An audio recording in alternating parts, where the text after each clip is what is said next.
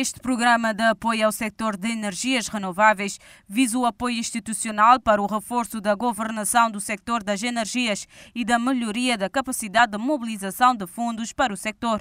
E, de acordo com o ministro, está-se a criar condições para o incremento de investimentos privados. Já há um processo aberto de instalação de uma nova central solar aqui em Santiago.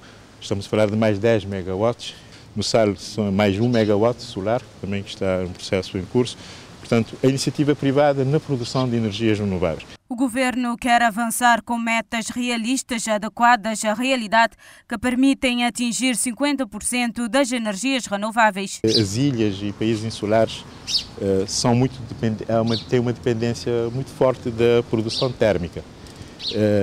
E está demonstrado que não se pode ter grandes penetrações de térmicas, de renováveis, sem haver um sistema de rede adequado. E esse sistema passa por sistemas de armazenamento de energias e, na realidade de ilhas, estamos isolados, o que implica que teremos que criar esse sistema na própria ilha. E estamos a criar condições neste momento que permitam atingir os 50%. A encarregada de negócios da Embaixada do Luxemburgo considera ser importante conseguir ter uma orientação política mais clara para o setor, bem como maior clarificação das atribuições dos seus reguladores. De igual modo, o ministro das Indústrias afirma que o aumento e a descida dos custos da luz e água tem-se constatado um nível de faturação de 10% inferior a alguns anos atrás.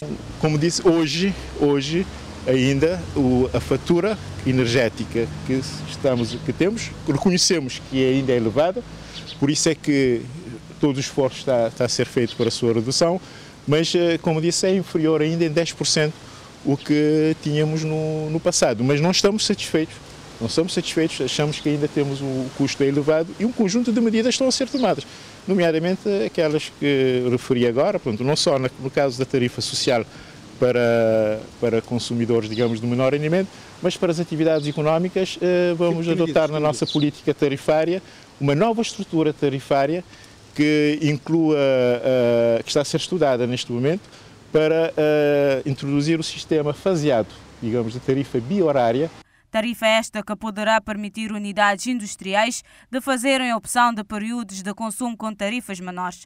Adianta também que querem reduzir esta dependência energética externa com melhor estabilidade de preços nos combustíveis.